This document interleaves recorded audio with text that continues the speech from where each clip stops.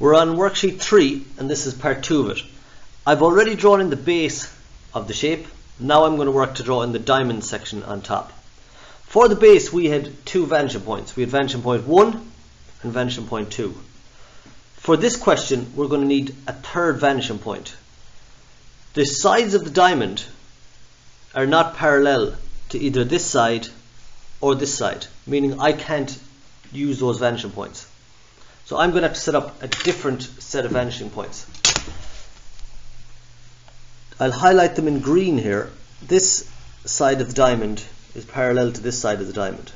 So because those lines are parallel and horizontal, so the lines are horizontal and they're parallel to each other, they both will travel to one vanishing point. So that on my little 3D view is this line and the line up here. So those lines in reality are all parallel to each other and they're all horizontal, and I see they're parallel to each other when I check them in plan, and I know the lines are horizontal from the elevation. Here's those lines in elevation, so I know they're horizontal. So I set up a new vanishing point. To do that, it's the exact same process as we had before. To set a vanishing point up for this line, I came parallel from the spectator. To set up a vanishing point for this line, I come parallel to the spectator.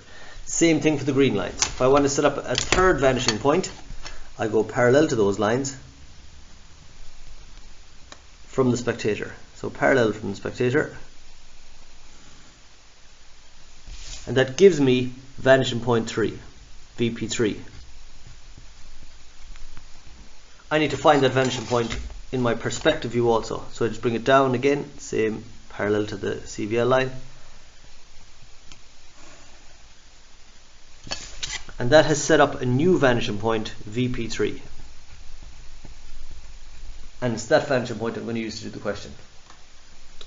In the first part of the question, we had to extend on this side to hit the picture plane, and then we measure the height of it at that point. We're going to have to do exactly the same thing here. So I have to extend on this side to hit the picture plane.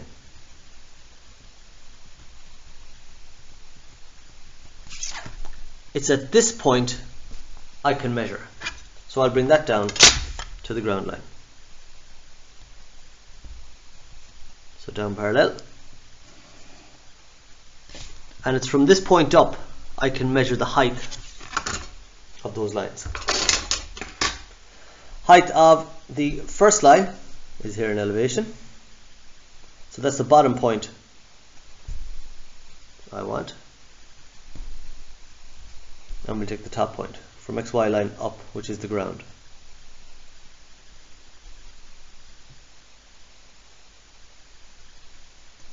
We have our top point. So I've got my bottom point and top point. And just as I set it up, I have to vanish those to vanishing point 3. This is the direction of those lines to vanishing point 3. So when I take my two lines, I vanish to vanishing point 3.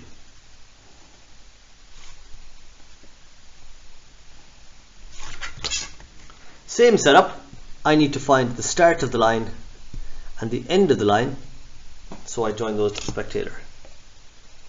So join the end to the spectator and bring it down.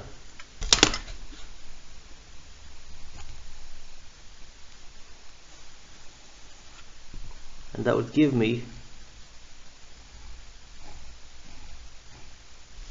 the first line. Join to the spectator again and take that point down.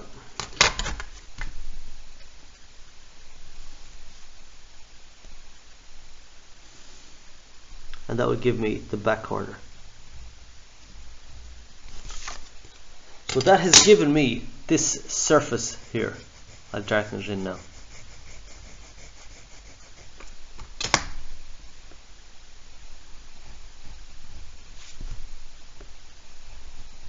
And the principle is exactly the same as we did for the front section. We extended the surface to hit the picture plane, brought it down to the ground and measured the heights, and we got our two heights vanish to our vanishing point. So just that it's a vanishing point 3 makes no difference. As I said earlier, this side is parallel to this side. We can see it in plan. So I could do the exact same principle here. I can extend this line on, or this surface on, to hit the picture plane. Again, bring that down and measure the height.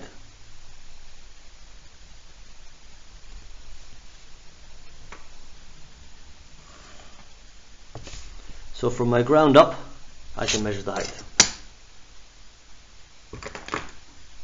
Height of my line in elevation is here. So that's the bottom line. Height of my line in elevation for the top is there.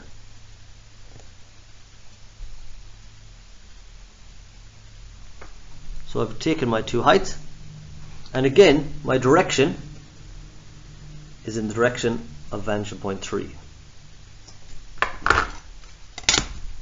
So vanish to vanishing point 3.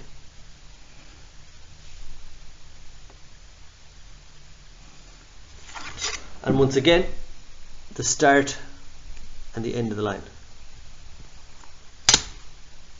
Join to the spectator and take it down.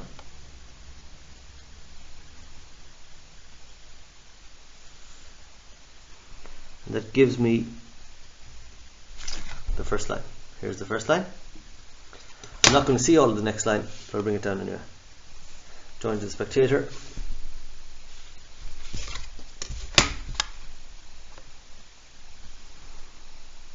And take it down. So the back line, this will be a broken line, I'll put it in. Here's my back line.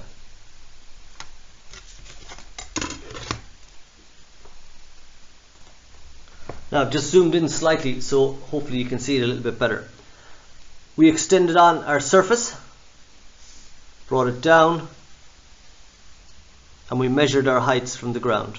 Lower height, upper height, and they vanished to vanishing point 3. We took our start line down and brought it down to find the line, and it joins in between the two. Took our end point down, and we find the 2 points on the line. And we said that was our front surface. Back surface in the same process. Extended it down to the ground line, measured off the same heights. Those are the same two heights as we had over here, because they're the same height and elevation. Vanish to vanishing point 3. Vanish to vanishing point 3. The 2 points on the line, take the first point down, and we find it here. Second point, or the end point, down, and we find it here. And I drew that as a broken line because we can't actually see it. But what it does give me is the top 4 points on the diamond. So there are my 4 points on the diamond. And all we have to do is just join those up.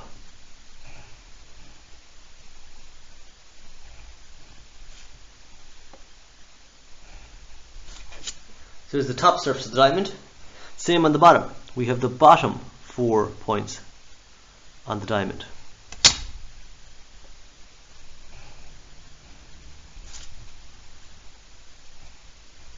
And all of a sudden now it should make a little bit more sense as to what it looks like. Fill in the back corners or the back edges, and we find our surface.